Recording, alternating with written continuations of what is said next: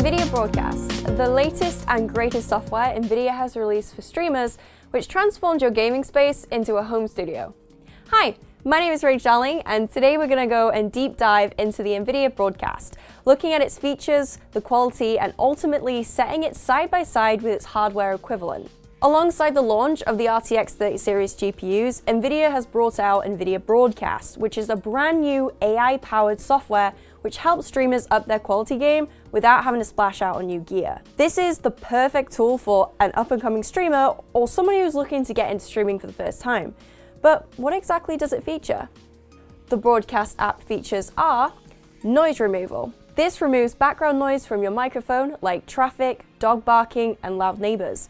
It can even be used on incoming audio feeds. Virtual background. This removes the background of your webcam and replaces it with a soft blur, game footage, or even a custom image. Auto frame. This is a zoom feature that tracks your head movements via the AI to keep you center of frame at all times. Now that you know what the app offers, let's take a proper look at each feature. The noise removal feature essentially aims to replicate the suppression of background noise, but instead of manually setting a suppression in an audio mixer or a streaming software, this AI takes complete control and decides what is primary audio and what is secondary audio, muting the secondary audio from your input completely. Let's show you what I mean. So this is NVIDIA Broadcast. I'm going to select my microphone source as my main microphone and the effect as noise removal. Right now you're hearing my microphone with absolutely no filters, no noise gate, no suppressions, nothing. And we're going to go ahead and turn on the noise removal. So this is what my voice now sounds like with the noise removal on. As you can tell, there isn't that much difference because there's not a lot of background noise going on right now. So let's give that a little bit of a test. I'm going to rapidly start tapping my keyboard as if I'm gaming, and we can see exactly how the noise removal helps to remove that unwanted sound. So I'm typing away right now. And apart from the occasional clicks while I am talking, not really much on. So let's go ahead and turn that off and see the difference between on and off. It's picking everything up, including my Windows error noise. But what about background music? Maybe you are in an area where your neighbors are very loud and play very obnoxious music. So let's try that out. This is what it sounds like with my music on and playing through my speakers. And now this is what it sounds like when I have my noise removal on. So you can hear that there is a significant difference between noise removal being on and noise removal being off. You can pretty much hear the entirety of my playlist. It's actually really impressive how much unwanted noise it removes. This was the first thing I tried and tested when I downloaded the software, and I was absolutely blown away by it. I can't believe how it manages to be able to track your voice and remove that unwanted background noise. Again, this is what it sounds like with the noise removal off. But what about something a little bit more unpredictable, like perhaps a dog barking? My dog, Bella, and my other dog, Bo, are so infamous for interrupting my stream by constantly barking. So let's try out the noise removal with those two barking in the background. So this is with noise removal off.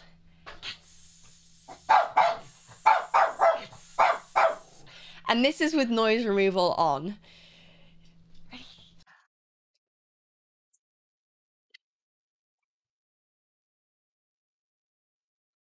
So there you go. It does manage to capture and mute the majority of background noises. Now, when you have extremely loud background noise, it is going to create sort of a robotic effect over your voice. Now, a suppression or a compressor in streaming softwares like OBS Studio would aim to replicate the same thing. And I'm going to test it out side by side so that you can hear the difference between the noise removal on an NVIDIA Broadcast and a compressor on filters. This is me just doing some casual fake gaming tippy taps with the Broadcast software noise filter on. So this is with a compressor on via OBS Studio's filters. Now you wouldn't just have a compressor on its own, you would also couple it with a noise gate.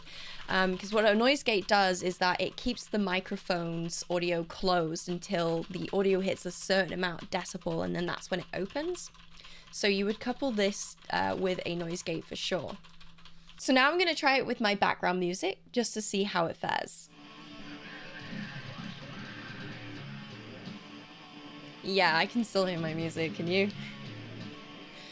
So, like I said before, you would couple it with a noise gate. So, the fact that the background audio is suppressed even a little bit means that you can couple it with a noise gate, and it should still have kind of the same effect as the noise removal.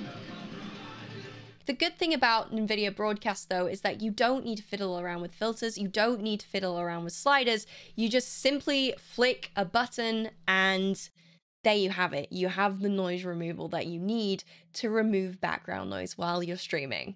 Another cool feature about this NVIDIA Broadcast software is that you can actually replicate the same noise removal that you have on your own microphone with people who are in voice calls with you. So say, for example, you're playing games with friends on Discord and you have that one friend that refuses to use push to talk and you can constantly hear every single tippy tap of his keyboard keys. Well, if you head to speakers and select your audio source as your chat channel, for me, it's simply just called chat, and you select the noise effect removal, you can flick this on and you're able to deafen the sound of people who are in voice chats with you. The virtual background features essentially aim to replicate the use of green screen. However, unlike most background removal out there, this doesn't require an unoccupied background. Meaning you don't have to remove anything from behind you. As long as you have good lighting, you should be good to go. The background blur aims to replicate a bokeh effect, as if you're using a lens on an SLR with a high aperture. It creates a haze around you, tricking the eye into seeing field of depth, whilst keeping them focused on you, and simultaneously creating areas out of focus, like the background. While you move around the camera's frame, the software will readjust this haze around you, and you also have the option to turn up the software strength. Having a bokeh effect on your camera is actually quite in fashion for streaming, so this is a very good alternative to splashing out hundreds of pounds on the equipment for relatively the same effect. The background replacement and the background removal feature uses the same technique as each other. It essentially replicates the use of a green screen as if you're chroma keying out a specific color. You have the option to change the background for any image you want, so you can pretend to be anywhere in the world that suits your theme. Or you can remove the background completely. Just like with a regular green screen, good lighting seems to be quite important for accurate background removal, so keep that in mind. Now I want to show you a side-by-side comparison of using a green screen and using the software background removal.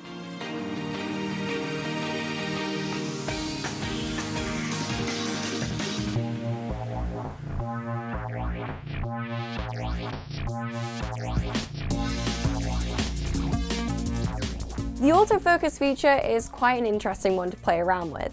I've seen something similar replicated with hardware and panning the shot left to right, which is quite expensive, and so it's exciting to see it become available in software form. Essentially, what it does is it zooms into your face and tracks your movements, so you're able to move around freely without going out of frame. Right now, the camera software is in beta and works best with physical devices. So if you're using a capture card, then you might not get the same performance as someone who's using a plug-and-play video device, like a webcam, for example. So there we have it, the NVIDIA Broadcast software for streamers to turn their room into a home studio.